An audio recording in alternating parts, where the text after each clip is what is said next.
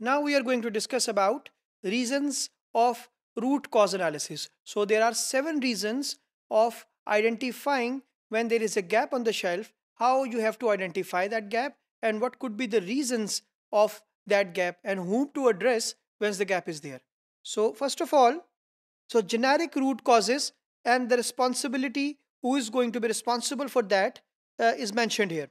So now we have, for example, a situation which is out of shelf product. So the product is not available on the shelf. So there are 7 reasons for it, 7 root causes for it. First of all, if the product is not delivered. Second is late delivered. So the product has been planned, that product will be delivered after 3 days, and now the product is delivered after, let's say, 4 days or 5 days. So of course, for 2-3 days, this particular product would be out of shelf. Third root cause is about the store ordering. For example, store is was not able to order that particular product on time, or maybe there is a delay in ordering of that particular product from store, or the store has not ordered that article, and that is causing actually out of shelf situation. Then is then one of the another reason, another root cause is about the shelf or stock management. So maybe because of the stock management situation, because of the shelf management situation, this stock is not available on the shelf. For example, the stock is available in the store but not available on the shelf. So ultimately this was the result in out of shelf situation. Then the fifth reason, root cause, is article suspended. If article has been suspended, has been blocked by the buyer, so of course this will create out of shelf situation. If the buyer, because of any reason, either it is maybe the discontinuation of that article, maybe because of the seasonality of the particular product, so that out of shelf situation will be there. Then sixth is head office ordering.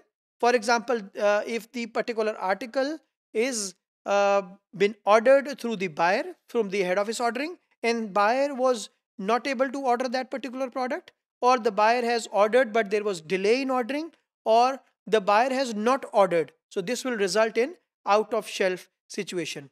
And the last is about the article maintenance. So the seventh reason is the buyer is actually maintaining that article, maybe maintaining the delivery conditions, or maybe maintaining the ordering conditions, or maybe delivering, updating the contract of the with the supplier. So article is in maintenance, so ultimately that will also create out of shelf situation. So these are the 7 root causes which are actually creating the gap of the product or out of shelf situation. So for example, who is going to be responsible if there is an out of shelf? Quickly, so the first part, if the products are not delivered or the products are late delivered, immediately you have to consult supply chain department. So supply chain management, supply chain manager is responsible to take up immediately this kind of matter and to solve this.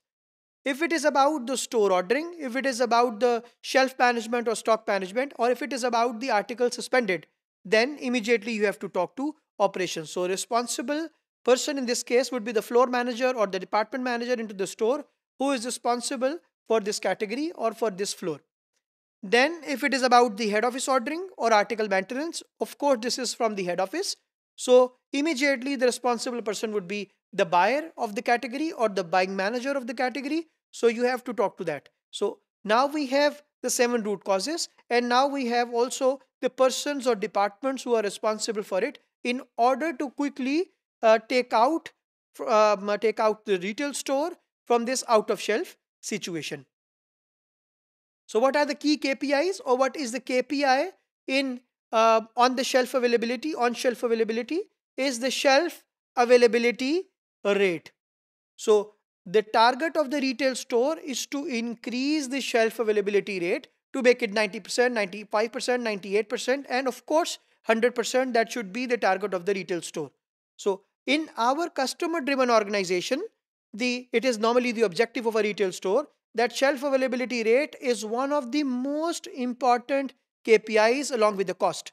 So for measuring the supply chain performance, for measuring the operations performance, for measuring the buying performance. So for all the key stakeholders, the shelf availability rate is the key. So it is monitored on store level, it is monitored at article level, it is monitored on SKU level, it is monitored on category level, it is monitored on department level, and of course it is monitored on country level, and there are particular targets associated to it. So every retail store will have a target of shelf availability rate.